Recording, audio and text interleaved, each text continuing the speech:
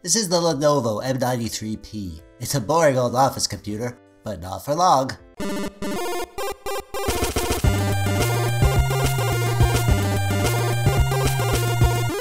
Oh hey, how you doing? TechDweeb here. Thanks for clicking on the video today. And subscribing, that's always nice. So yeah, we're gonna turn this boring old office PC into a badass gaming PC. I hope so at least. We're gonna be taking out the guts of this dusty old thing and shoving them into a nice new case. As for the specs, well, this is a Lenovo M93p. It came with an i5-4570 processor, 8GB of 1600MHz DDR3 Ram, a 500GB mechanical hard drive, and a 240W 80+ bronze rated power supply. This PC cost me $105 on eBay. And of course, we're going to be doing some upgrades along the way. This PC only has 8GB of RAM in it, so we're going to upgrade that to 16GB with this extra 8GB kit of 1600MHz DDR3 RAM that I got off eBay for $12. The PC has a 500GB mechanical drive, which will become our storage drive because we're going to add a fancy new Silicon Power 256GB Sata SSD, and this cost me $23. And of course, a GPU. I'll show you that later. The first and most important step is adjusting my RGB light bars for dramatic effect. What color should we go with? I think we'll go with plain old white today. Oh hey, what do you think of my new TechDweeb shirt? My mom made it for me. Thanks, Mom. So yeah, my real life TechDweeb arms match my virtual TechDweeb arms. Alright, so step 1 is going to be to take this bad boy apart and salvage everything we can for our new build. We'll start by taking off her cover and getting a peek at those juicy insides. Here we have our processor with a heatsink and fan. We'll be reusing all that. Like I said, this is an Intel i5-4570. Not sure how this is going to perform in modern games, but we'll test that out after the build. The motherboard is a proprietary something. Lenovo something. It has a Gen 3 PCIe port for our GPU. It has 2 free RAM slots, which is nice. Lots of these small form factor PCs only have 2 RAM slots, so this gives us some upgrade potential. It comes with 8GB of RAM pre-installed, and we'll be upgrading that. Here's our power supply, which is very important because the motherboard is super proprietary and requires this power supply specifically. Here's our hard drive, 500GB Western Blue mechanical drive. That'll become our storage drive. All these cables that are in here, we're going to reuse all this stuff because, you know, it's perfectly good and we're trying to do this on a budget. We have a fan we could reuse in the front here. I think it's an 80mm fan. Also, we need to take out the temperature sensor because this motherboard will give you errors if you don't have that. And there's also a little speaker. We'll take that out too, why not? So, first things first, we gotta tear this thing apart and get all this stuff ready to take over to our new case. It's all real easy to do. We need to take out all the screws holding the motherboard, unplug all the plugs from the plug holes. Yeah, you can see here that the SATA power cables are proprietary. They connect to the motherboard for reasons, so we'll need to reuse these. And you can see here our motherboard connection is non-standard too. No problem since we're reusing that power supply. Speaking of which, let's take that out. It's not a standard size, but that's okay. We'll find a way to make it work in our case. It actually has this cool looking honeycomb pattern on the outside. I'm gonna try and find a way to show that off in the new build because I think it looks kind of neat. And here's our storage drive. There are more proprietary connections here. Our front audio, front USB, and front panel connection are all non-standard. I have a solution for those, however, and I'll show you that in a bit. And there's our motherboard. As you can see, it doesn't have a built-in I/O shield, so we're going to be taking that from the case and reusing it too. It's pretty easy to take off. You just need to press on the side and then you slide it over. We need to take off this front plastic cover to access the rest of the stuff. Here's our temperature sensor. We'll need that in the new build. And the fan. It's held in there with these little plastic pull tabs, so I'm just gonna cut those off. There we go. Pretty good 80mm fan for our new build. Oh, and the speaker too. We're gonna grab that. Hey, that's everything we could salvage from the case, I think. I'm gonna throw this up for free for anyone who wants it on Facebook Marketplace, but it's probably just gonna end up eventually in the dump, to be honest. Not much you can do with an old office PC case. I can't think of anything to do with it. Oh hey, leave a comment if you have an idea of what you could use old office PC cases for. I'm sure you guys could come up with something fun. Let me introduce you to our case. This is the Golden Field 21 Plus. It's a beautiful little case. I really like it. I've built many PCs in this case. This is probably number I don't know, 6 or 7 I think. I like it because it's cheap as heck. It's only 43 bucks. It has a real beautiful tempered glass front panel. It's small. It's a micro ATX case, as you can tell by the 4 PCIe slots, but it's a smaller size, like an ITX case. It's actual brushed metal, and it looks really sharp. It's just very small and simple and sleek and minimalist. It's kind of a bit of a torture chamber to work in because it doesn't really have any cable management to speak of, and the power supply mounting is just weird. There's lots about building in this case that sucks, or should I say lots of interesting challenges. But I love the final result and I love the price, so that's why we're using this today. Starting by taking the tempered glass side panel off, and we're gonna very slowly, carefully place this over here. Uh-oh. that joke never gets old, does it? Yeah, it does? Well, too bad. So before we get the motherboard ready, let's put in the I/O shield while it's on my mind, because I tend to forget about that until it's too late. And oh look, there's a fan in here. That's because I'm reusing this case from a previous PC build. It was that cheapest gaming computer PC build I did with the Athlon 3000G. I'll link that in the description below if you want to check out that video. This is an 80mm Noctua fan, so I guess we'll just leave that in there, why not? So as for the I/O shield, well, it won't just fit. It's not standard, but we can make it fit. See these little tabs on the bottom edge here? We need to bend these out about 90 degrees so that they can grip the edge of the I/O slot, and then this will stay nice and tight. And if you're following along at home, I'll warn you right now that this won't work right away. You have to go back and forth, bending and shoving and bending and shoving and crying and bending until you get it to sit in there nice and tight. It's a pain in the buns, but it does work in the end, so it's worth the trouble. And once the motherboard's in there, it kind of presses against the I/O shield, so it keeps it nice and tight. Okay, let's get our motherboard ready. There's not a whole lot we need to do. We'll start by installing our two 4GB sticks of DDR3 Ram. Okay, that's done, easy enough. And we could call this done, but I think it's a good idea to replace the thermal paste on the CPU. This PC is like 10 years old at this point, and that thermal paste is probably all dried up and crusty. Giving it some fresh paste will make sure that it won't have thermal issues, and it'll be way easier doing it now while the motherboard is outside of the PC. And yeah, I don't think you can tell on camera, but this paste is totally dried up and crusty. I accidentally forgot to film the next part, but I've removed the old paste using a paper towel, and then I added some new paste, and then I shoved the motherboard into the case. So we'll screw this into place using the screws that came with the case, and there we go. Motherboard installed. Now what we need to do is plug in as much as we can before we add the power supply, like our front USB and the front audio, the panel connectors and SATA cables and all that stuff, because once the power supply goes in, it blocks this side of the motherboard, and it's just way easier to get it done all before. So let's do that now. Do you remember how I mentioned that the front panel connection and the front USB connection and the front audio connection are all proprietary? I want to show you how I'm going to deal with these. Yeah, we can't use any of the connections on the case without some tweaks. In the past, I've made my own adapters using these DuPont cables, which I love, just little single cables that have a male and a female end, and you can use these to adapt to any of these connections as long as you know what the pinout is. But this time,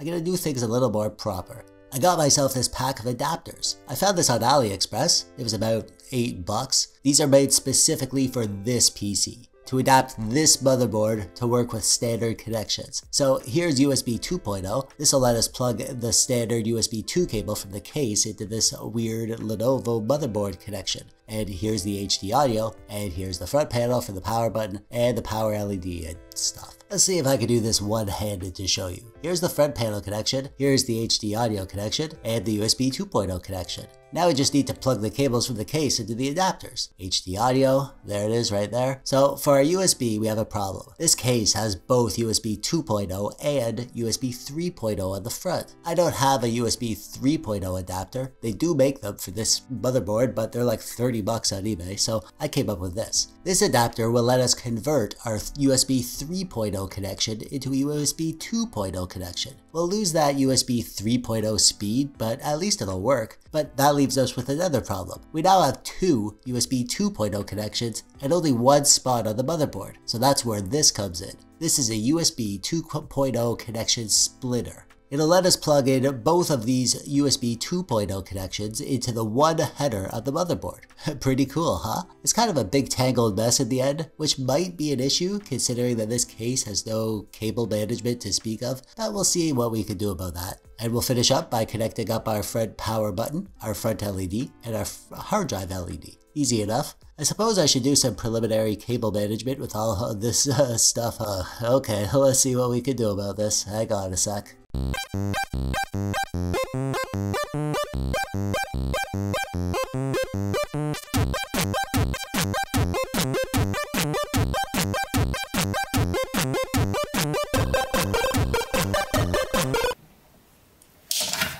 Alrighty, there we go. That was pretty painless. This will be tucked away behind the power supply, like the dirty laundry that I shove under my bed when my mom tells me I have to clean my room. That's a TechDweeb life hack right there. Alright, let's get through the next stuff quick. Here's the case fan at the back, going into the system fan header on the motherboard. Now we need to install our other fan. Here's the fan I have. It's a green fan, not RGB, just G, green, only green. So this will be a green build, which sort of works because our motherboard is green. It matches the green light. We want to have the fan at the top intake cool air into the case, and the one in the back will exhaust the hot air out the back of the case. Here I am installing the top fan, and my camera decided to freak out and go all super bright for some reason.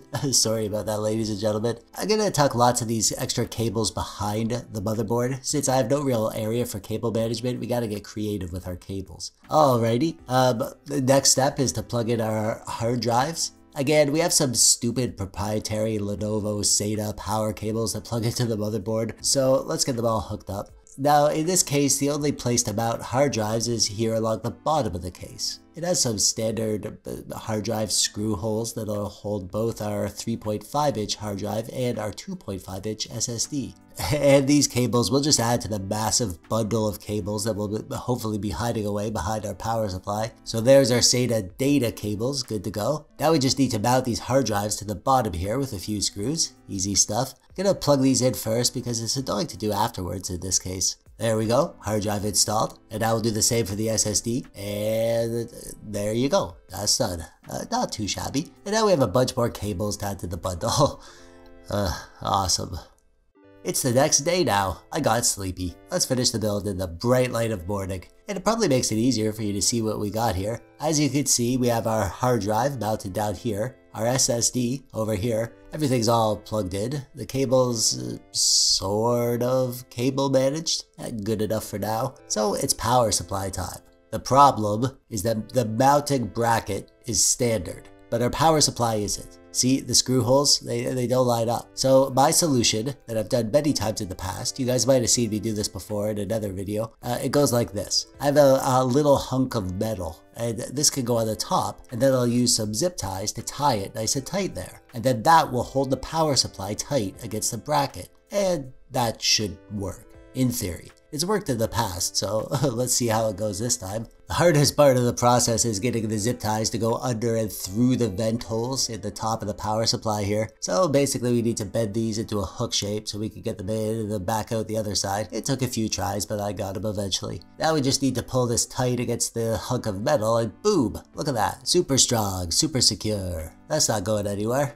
Let's plug this in before we mount it inside, because once it's in, it's hard to access this stuff underneath. And now we just slide the power supply into place and mount the bracket with the screws. That was pretty painless, actually. Oh, and let's plug in our 4-pin CPU power while we're at it. The CPU power cable stretches right across the cooler. It's kind of ugly, but you can get 4-pin CPU power cable extenders if you want it to be nicer looking. I didn't bother here. This works fine. And now, the moment you've all been waiting for. Oh, you haven't been waiting for this? You don't even care? Oh, okay. Well, I'm gonna tell you anyways. This is a GTX 1050 Ti.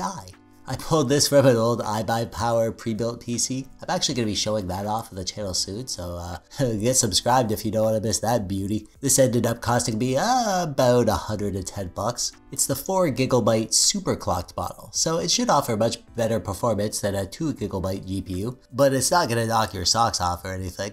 Overall, I'm hoping it'll play the older stuff good, and at least run newer stuff, albeit at lower resolutions and frame rates. We'll see how it does in a bit.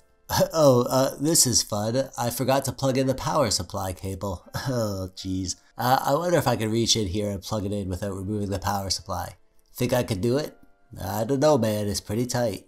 And yeah, there we go. Yeah, baby. We'll just tuck this cable under the fan and boom, good to go. Oh, wait, I just realized I forgot to plug in the temperature sensor. Alright, let's get this guy plugged in and tucked away. Oh, and the speaker too. We'll add that since we have it.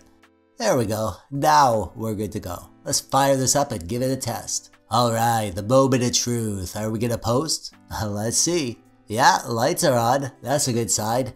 And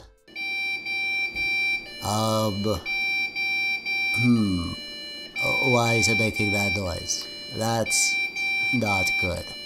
Alright, I'll spare you the epic saga of my troubleshooting. I tried disconnecting the cables and the adapters from the motherboard one at a time, removing the video card, swapping around the fan plugs, disconnecting the drives, trying different RAM configurations. I did figure it out eventually, and I thought it was this RAM kit that I added. Maybe there was some compatibility issue because the computer is booting without it, so it seemed like that was the culprit. But it turns out that that wasn't it. I'll come back to that in a bit. Also, my Noctua fan isn't working. It's not detected by the motherboard. It's giving me a system fan error, even though I know that the fan works. So, I don't know what's up with that. I've never had a fan not be detected. They're pretty simple technology, so I can't understand why it wouldn't work. Anyway, we'll just have to swap that out for the fan that came with the Lenovo PC. Lucky that I had that on hand, I guess. And then I had an issue with cloning the hard drive. Since Windows was on the hard drive, I tried to clone it to the SSD using Macrium Reflect, which I've done 1,000 times and it usually works. And it sorta worked here, but it was crashing. And then it crashed while I was repairing it, and then it stopped booting entirely. So I just said screw it and reinstalled Windows from scratch.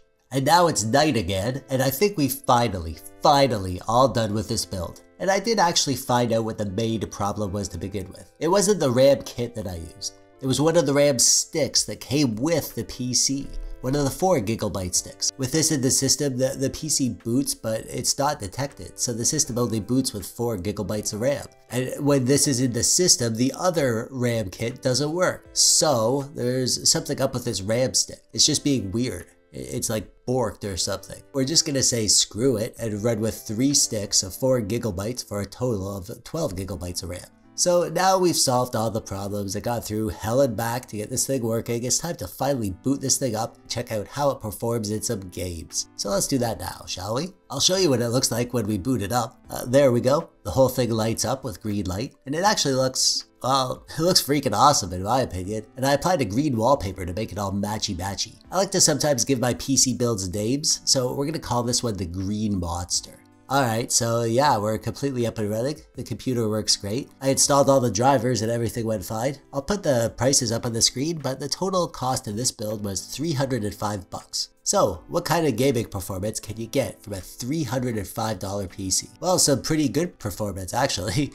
It's not going to be amazing. Newer games will struggle a bit as you'll see, but for the price, you actually get a pretty darn good gaming experience on this thing. Starting off as always with Shadow of the Tomb Raider, going with 1080p and the medium preset, we got an average of 39 FPS. I mean, yeah, not amazing, but that's really good. For the price? Yeah, I'll take that. The last $300 gaming PC that I built was with the Athlon 3000G. And granted that was built with all new parts, and this one is made from the salvaged remnants of a 10-year-old PC that lived its life running dental record software or something, but still, $300 and we get a gaming PC that can run good-looking games at 1080p medium settings? Yeah, I'll take that any day. And here's The Witcher 3, a bit of an older game, but still a great looking game, and a great game in general. One of my favorite games of all time, in fact. It's a more intensive older game, too. Again, we're running at 1080p, medium preset, but with high textures to make good use of that 4GB of VRAM, and we get 50 FPS average by the end of my gaming test, and that's good. That's really good. This game was so intensive when it came out. I should be used to it now, but it still kind of blows my mind whenever it runs good on a cheap gaming PC. And you can tell the game looks awesome. No issues whatsoever on this setup. Same thing with Far Cry 5. This is running at 1080p with a high preset this time. We got 48 FPS by the end of my test. This is another game that looks great, but is super well optimized and runs really well on a wide range of systems. I think our 4 gigabytes of VRAM is a big help for these big open world games with tons of textures and stuff. As you can see by the stats on the screen, we're getting pretty high CPU usage. So our i5-4570 is pretty much pushed to its limit on these older games. So let's see how it handles some more modern stuff. Let's try some God of War. Running at 1080p with a low preset and balanced FSR. At the game still looks great at these settings, but it doesn't run great, to be honest. Our average FPS is fine. We're in the 50s, but look at that frame time graph and the 1% lows. Our CPU usage is maxed out and our GPU usage isn't, which means that, yeah, the CPU will be our bottleneck, especially in more modern games. So while it may be a fine experience FPS-wise, those inconsistencies, you can really feel them when you're playing. Don't get me wrong, the game is playable, but it's definitely not as nice playing when the game doesn't feel smooth and responsive. This one I definitely wanted to test. It's Deathloop, which is a new game and is currently the only game that has implemented FSR 2.0. I made a whole video on FSR 2.0. I'll link that in the description if you want to check it out to learn more. The short answer is that FSR 2.0 is upscaling that looks as good as DLSS, but it runs on any GPU. So here we are in Deathloop running at 1080p with a low preset, FSR 2.0 enabled and set to performance, and well, yeah, it's running. It's not doing too bad. The frame times are kind of all over the place, so again, it doesn't feel like the smoothest experience in the world, but considering FSR 2.0 is said to require at least a GTX 1070, I think I'm kind of breaking the rules by running it on a 1050 Ti, but hey, it is working, and it's playing just fine. I forgot to turn on the FPS counter, but I think we're getting around 45 FPS on average here. The frame rate spikes aren't so bad that it's super distracting or anything. This is actually pretty promising, that FSR 2.0 can run on a 1050 Ti and give us a really good looking gaming experience. On a $300 gaming PC, I might add. Surely, you have to agree that this is some pretty good bang for the buck gaming. And finally, the most demanding, system melting, GPU exploding game in the known universe. It's Cyberjunk 2070-77. Running at 1080p with the medium preset, and well, yeah, it runs. You could play like this. 41 FPS by the end of my run. 1% lows are pretty bad, but it's not a stuttery mess or anything. It's getting by. You could play like this and have fun. You can also drop down the settings to the low preset or go down to 900p resolution or something to get more FPS. But hey, we should be used to this by now. Cyberjunk brings systems to their knees. I think this i5-4570 and GTX 1050 Ti, I think they're putting up a pretty good effort here. Good job, guys. Yay! And that brings us to the end. I'm really curious to know what you guys think of this one. Do you like it? Have you ever done a case swap? Do you think that this sort of gaming performance is worth the price and the time and the effort? Frankly, I'm just happy to have a use for old computers that keeps them out of the dump, to be honest. But I know lots of people think that upgrading old office PCs is the best way to get up in gaming on a budget. So speak up and let me know what you think in the comments below. And while you're down there, click the thumbs up button if you like the video, or the thumbs down button if you hate it. Subscribe so you don't miss any of my videos. As always, I'm TechDweeb. Thanks for watching. Bye-bye.